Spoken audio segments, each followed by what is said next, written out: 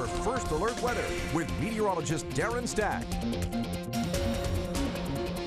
After a little bit of a cool weekend, a warmer day out there for us today, albeit a few more clouds out there as well.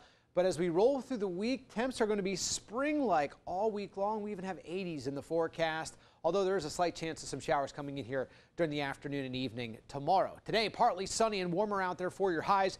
Upper 60s down by the beaches with a little cool ocean breeze developing. 67 will be the high in Myrtle's Inlet. Same for North Myrtle Beach, up to 68 in Myrtle Beach.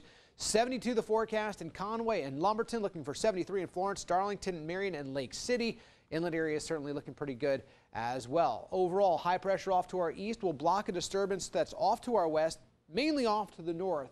But the tailing cold front may still have enough moisture to squeeze out a shower or two for your Tuesday afternoon and Tuesday evening.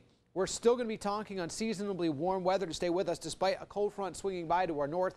Nothing in the way of cold air coming in behind it. That high actually builds back in and continues to supply us with plenty of warmth for the middle and the tail end of the week. Now, as far as any clouds go, again, just a little bit of extra cloud cover for today. Partly sunny skies. You may briefly become mostly cloudy inland, but all in all, not a bad looking day out there. More clouds move in tonight.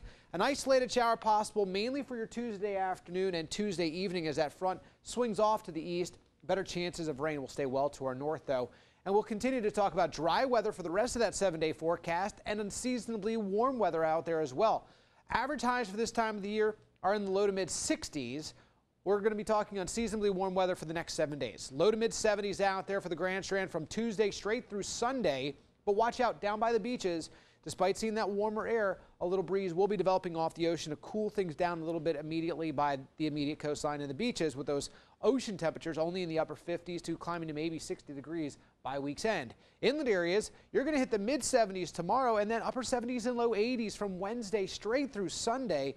All in all, though, dry conditions aside from that slight chance of shower out there for your Tuesday. St. Patty's Day not looking too bad either, aside from some extra clouds. As mentioned, though, down by the beaches, there will be that cool breeze developing off the ocean to make it feel a little bit chillier. So just be aware of that if you're planning on maybe enjoying some of this spring-like warmth down by the beaches. It is going to be noticeably cooler down at the beach. Otherwise, have yourself a great Monday and get this week off to a fantastic start.